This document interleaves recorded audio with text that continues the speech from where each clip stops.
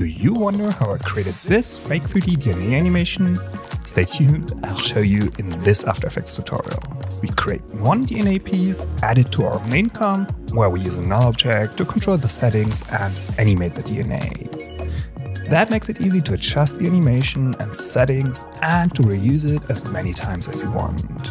Hey everyone, my name is Manuel. We start with creating the first piece of the DNA strand. We create a new composition, name it DNA, 1080 by 1080 pixels, 10 seconds long. We use the pen tool and draw a horizontal line across the screen. Hold Shift to make it a straight horizontal line. Let's use a solid stroke color, no fill. Let's make sure it is in the vertical center of the comp. Let's zoom in. We use the center cross of the action in title save to position it. Use the arrow keys to move it pixel by pixel. We zoom back out. Next, we right-click on the path, go to Keyframe Assistant, and add null controllers for positional points. This is new in After Effects 25.2. If you use a version before that, you need to use the create nulls from path script. This creates a null object for each path point. And we use these two nulls to attach the two endpoints to the line. With no layer selected, we double-click on the ellipse tool to create the first shape. We use a solid fill color and scale it down to 50 by 50 pixels for now. We should name the shape layers. The bottom one, line, the top one, endpoint. Let's duplicate the shape and link each position property to one of the null's position properties. Press P to open the properties and link them with the Pick Whip tool. We take this comp here in the project window and add it to a new comp. Let's name that one DNA strand. That's where we control the settings and animate the DNA strand. First of all, we add a null object and name it controls. Then we go to Effect, Expression Controls, and add a slider control. Let's name it DNA width. The next one, horizontal distance of the DNA elements. Let's set the range from 0 to 1000. The next one, animation offset. Let's set that range from 0 to 2. Endpoints size. That range goes from 0 to 100. Line width. And finally, a color controller. We go back to expression controls and add a color controller. Name it DNA color. Awesome. Let's start with the color. We set it to white. Then lock the view of this window here. To keep it open, when you go back into the DNA comp, we go into the fill settings of the two round shapes and link the color property to the color points. So you can link properties from one comp to another comp, of course.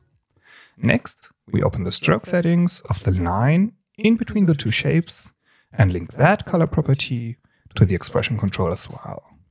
Next, the line width is the stroke width of the path we drew at the beginning. We link this property to the line width expression control. The endpoint size is the size of the two ellipse paths. We go into the ellipse path property of the two endpoints and link its size properties to the endpoint's size controller. The DNA width is the length of the path, meaning the distance of the two nulls. Therefore, we only need the exposition properties of the two nulls. We separate the dimensions of the two null position properties and link both expositions to the DNA width slider control. For now, both are set to 0. The center of the comp is at 540 pixels. Let's say the most left and right position is 300 pixels left and right of that. So let's change the range to from 240 pixels to 840 pixels. Both shapes are still at the exact same position, of course.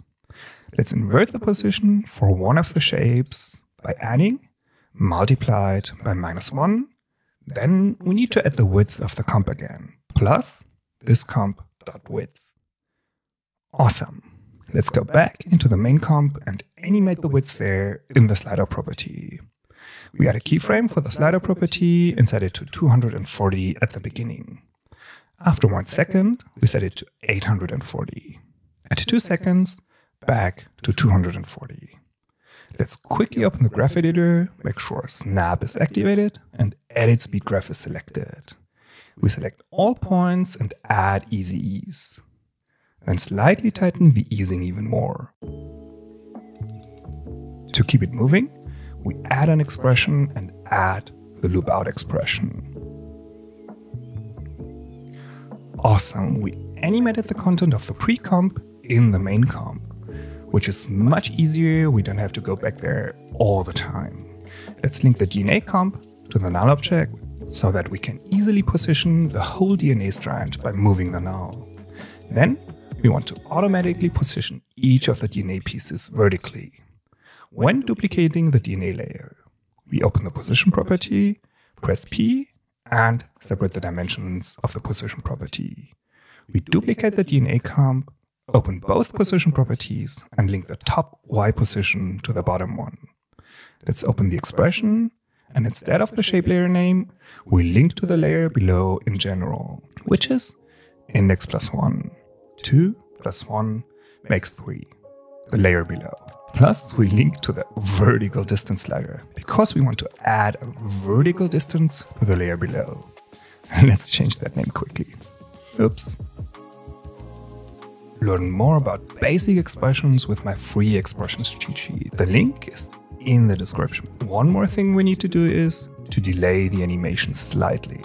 We select both layers, go to time, and enable time remapping. Make sure both properties are open, then link the top property to the bottom one, to the layer below. We replace the layer name with index +1. We want to look at the layer below in general.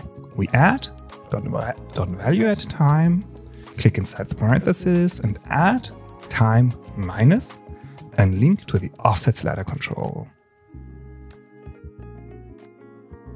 Then we duplicate the top DNA comp a few times and here you go. Have fun playing. Change the speed by moving the keyframes of the DNA width slider animation. On the left side, I've added a video you might like. Thanks for watching this one. See you in the next one. Bye everyone.